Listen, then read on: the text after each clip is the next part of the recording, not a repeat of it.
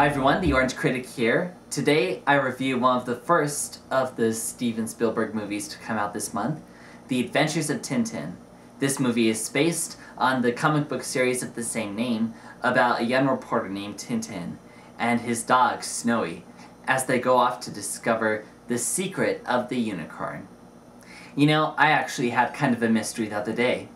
You see, it all started off when I found a little piece of orange cloth on my bed. It looked very suspicious because usually I keep a catalog of the orange lints I leave around in the house. Don't ask me why. You don't know me. So anyway, I followed the trail of lint to my bathroom door, and inside, to my unsuspecting horror, I found Kenny. Well, it was the Kenny doll anyway. He really needed a new orange sweater, because his parka had really started to look its age, and he was really desperate. He was coming at me at a very angry and fast pace, so, quickly, without thinking, I bludgeoned him to death with the Charlie Brown Christmas tree I just happened to have nearby. And only a few seconds afterward, I could faintly make out someone yelling, "Oh my god, they killed Kenny," and someone else yelling, "You bastard."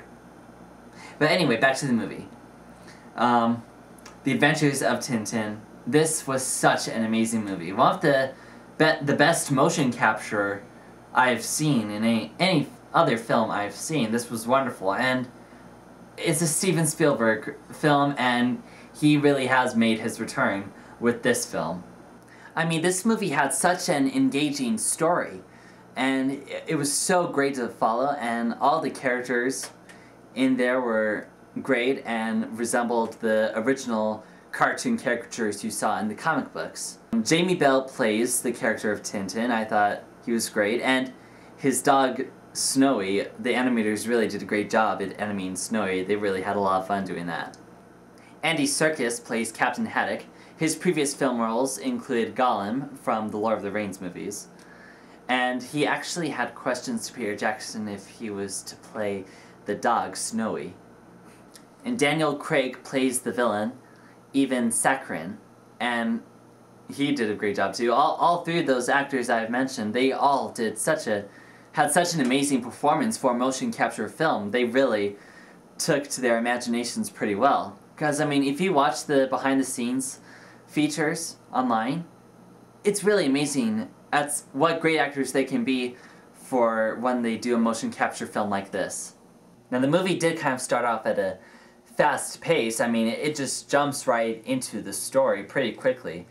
I mean, seeing as how this is an adaptation from a comic book series, it would have been nice to see, you know, kind of an introduction to the main character, maybe a backstory. I don't know if he had one in the comic book series, but there was this nice little animated opening sequence to the film that was pretty enjoyable, which I guess gives you kind of a summary of what Tintin does.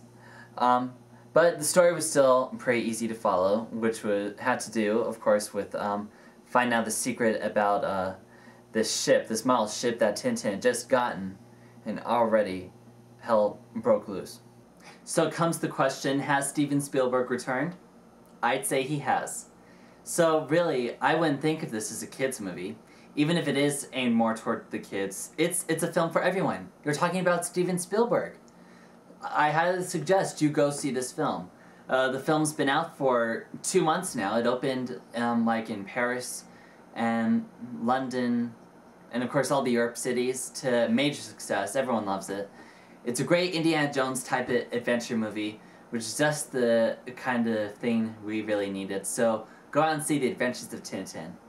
And until then, I hope to see you next time, and watch out for any Kenny dolls that may pass you by.